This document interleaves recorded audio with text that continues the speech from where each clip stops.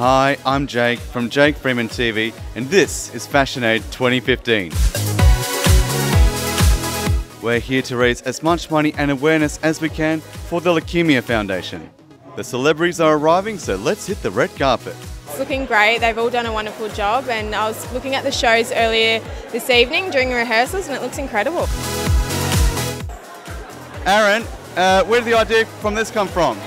Well, I really wanted to experiment with different textures, and I just thought because it's such an exciting theme this year with Le Cirque Nocturne, I really wanted to mix crystals, feathers and a bit of a circus element.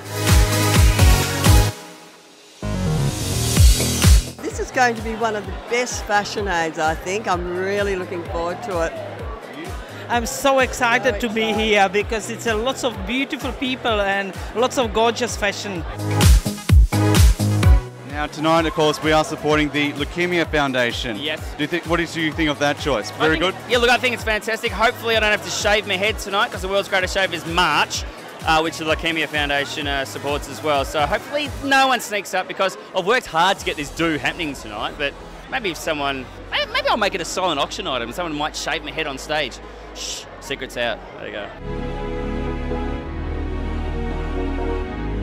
When I saw you over there just before, I thought it was Kim Kardashian that just walked in. Do you get that? I do actually. I do. I mean, it's absolutely an honour to get that. So I'll accept that. I'll take it. I am wearing Jeton Couture for my skirt and my top, Bottega clutch, and Miu Miu shoes. And can we just get a little pan going up or down? Just want to, because step back if you want to. This looks absolutely fantastic. What's the big trend, do you reckon, that's happening now in the spring season for fashion? Trend, actually, the eyelashes that I'm wearing are like an over-dramatized version, but kind of like twiggy eyelashes are coming back.